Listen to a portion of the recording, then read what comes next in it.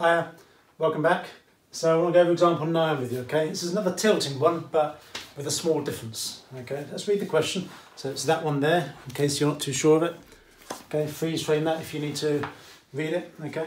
A non-uniform rod AB of length 10 metres and weight 40 newtons is suspended from a pair of light cables attached to C and D, okay?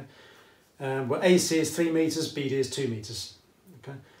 Can you see where the centre of mass is roughly going to be? All right. Can you see that the centre of mass is going to be roughly between C and D? This is another type of question, okay? This time this is not resting on any supports, so there's no normal reaction. No normal reaction. So what's keeping it up? Okay, it's the two tensions in the string. That's what's keeping it up. So you've got tension there and tension there. Now I am going to defer to T1 and T2, despite what I said in the previous video about not liking 1s and 2s.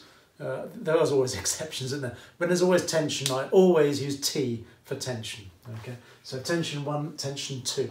Okay, and that's what's keeping it up. Okay, so imagine. I'm sorry, I didn't bring in string. I suppose I could have done, but I didn't. Okay, deal with it. So imagine just holding something up with strings. Okay, there's tension in the strings. That's what's holding up, not normal reactions. Okay. Do you know why the centre of mass would be somewhere in there? Okay, otherwise it's going to tilt, isn't it? It's not going to balance out. And I'll further demonstrate that when I read the rest of the question. So let's just put in the weight somewhere there, shall we? Okay. Does it say how much it weighs? Yeah, it says 40 newtons. And notice the fact that it is given to us as a weight, so you don't put 40g. 40 is not the mass, is it? It's 40 newtons. Okay. Then a weight of 25 newtons is hung from A. So let's just put that in. So from A, there's a weight of 25 newtons. Okay. And there we go. And the rod is on the point of rotating. Why is it on the point of rotating? Okay. It's lightsaber time again. Here we go. So it's on the point of what? Oh, you want it turned on, do you? Okay. There you go. Better? Okay. Well, what's happening is that you've got it effectively attached by 2 pieces of string. Okay.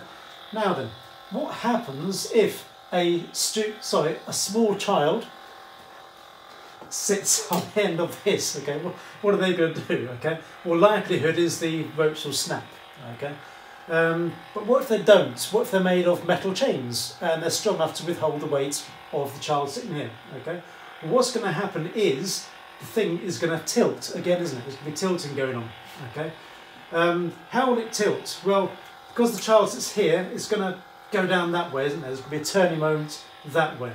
Okay. Just do it slowly. If I match up my lightsaber with the actual rod, okay, and if it tilts with the boys, sorry, I assumed there. Oh, come on, boys are a bit stupid, aren't they? Let's be honest. Let's face it. Okay. So if a child sits there, okay, then it's going to sort of tilt like that, isn't it? Okay. Can you see what's happening? It's going to tilt like that, as long as the cables don't snap. What is actually happening with the actual cables? And I'm sorry I used the word actual twice in one sentence. What is actually happening with the cables? Okay.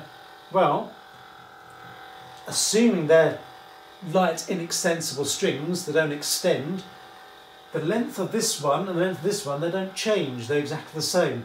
So what's happening is that cable is still taut, okay, fully extended. This cable is now slack. It's like a slack string, okay. Is there any tension in a slack string? No, there's no tension at all in a slack string, okay. So the only tension involved would be that one there. So in this case, the tilting means that there's no tension on that second string there, T2. Okay, I'll get rid of the lightsaber now. Yes, I'm trying to find the off button. There it is. Okay. So, one thing I'm annoyed about is lightsabers is that the on-off button is there. Okay, whereas it kind of should be there. No. Otherwise, it's not a bad replica. Okay. You know whose hilt that is. Yeah, not just because it's red, but that's Darth Vader's. Okay, a Star Wars fan would know that. Okay. Here you are. If you're a Star Wars fan, whose is that? Okay. Whose lightsaber is this? It used to be extensible, but battle damage. Yeah. Answers, please. Post them to me. Whose lightsaber hilt was that? I just showed you. Okay. You only get one guess at it. All right. And if more than one person guesses, I'll announce who the winner was afterwards, if you can get it. Okay.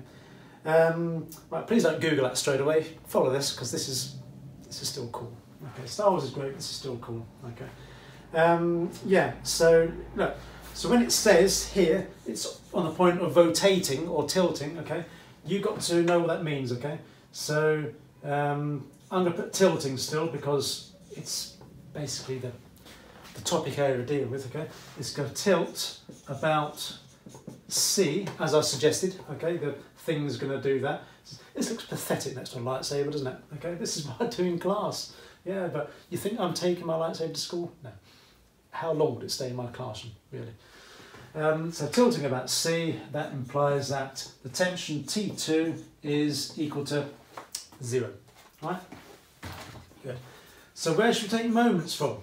Whereabouts shall we take moments from? Okay, well, it's best to take moments about C, isn't it? Really, okay, because then we can ignore all the tensions altogether. So as I've said previously, tilting is great because that means that a lot of the forces you can just ignore.